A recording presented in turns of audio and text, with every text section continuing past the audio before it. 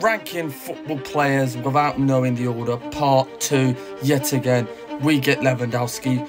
I'm actually going to put him second right now. And that's a good spot for Lewandowski. We don't know who we're going to get. My last one, I absolutely fucked it. With Riyad Mahrez, I'm actually going to put him fourth.